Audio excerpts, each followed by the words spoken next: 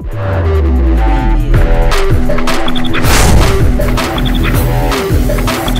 folks, we are back with Tennisin10 in a unique episode. My great friend Vivek Krishna is sitting in his house, I'm sitting at my house, and we are connecting online in these days of stay-at-home isolation. What's the content you start with? All the slams tournaments are cancelled? Everything at a standstill in tennis world? Yeah, but the one big tournament remains Wimbledon because it's a slam, and that is the only tournament, that is the only Grand Slam to be officially cancelled. We don't know what's going to happen with the French Open and the US Open. Right. Time will tell. But what do we know? What we do know is Wimbledon is not going to be played in 2020. They're looking at 2021. And this is the first time after the Second World War that Wimbledon is not going to be staged. It goes back to 1939 to 44, 45. So yeah. And so the rankings now, of course, the bigger concern was the rankings. All the players' rankings have been frozen.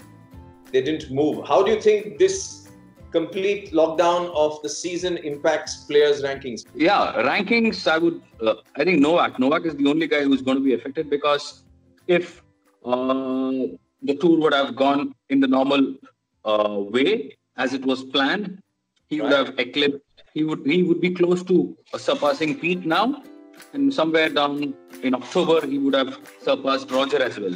So as far as ranking is concerned, Novak is obviously, he's got the rough side of it. Talk about Wimbledon, chances, opportunities, both Serena and Roger, because they remain the best players to play on grass for a long time.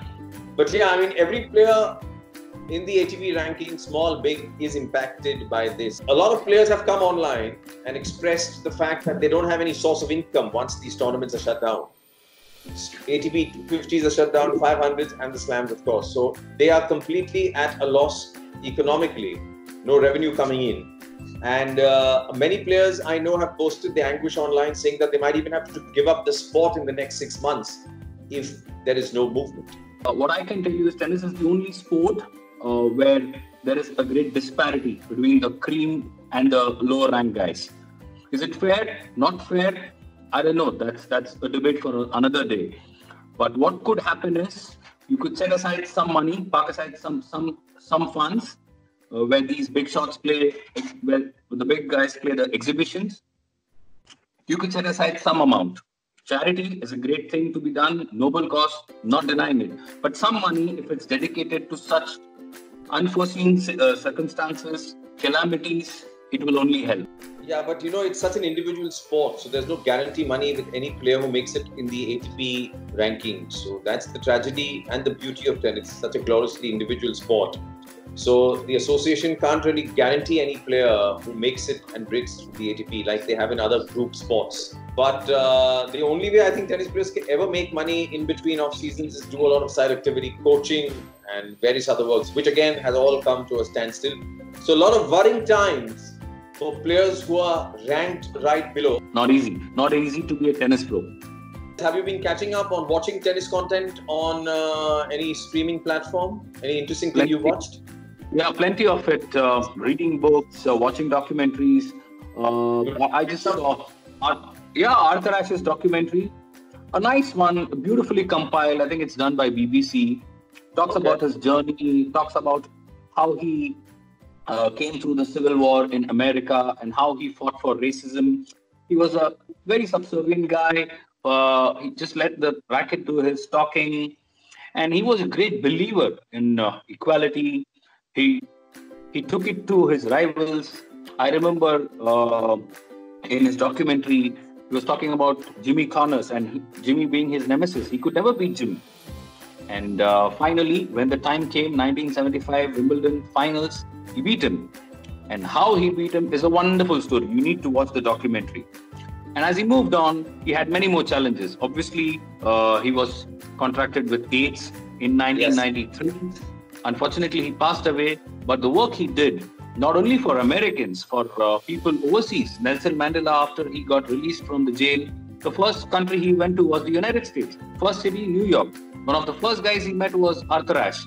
So, wonderful story. I think you need to, at this point in time, given the situation we find ourselves, you need some sort of an inspiration. And if you could go back, dig into the past, absorb some stuff from Arthur Ashe, Wonderful, because he was a great guy, character, man with a vision, and above all, great humanitarian. It's playing on YouTube, you said, or is it in any other streaming That is platform? correct. Yes, that is correct. YouTube. Yes. And next, my favorite, all the tennis players are all on Instagram because they have nothing to do. They're cooking, they're exchanging information, they're making exotic cocktail drinks with each other.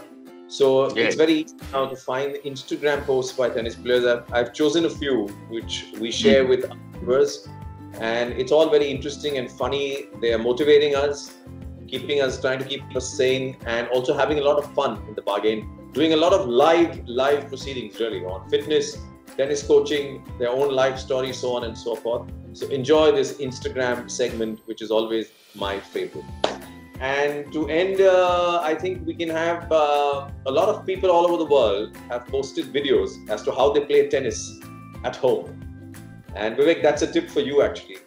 So let's end by sharing with our viewers a few of these very funny, quirky, strange, exotic, highly creative videos which people have shared all over online about how they're playing tennis using available resources, using anything available at home, using their home space to play tennis.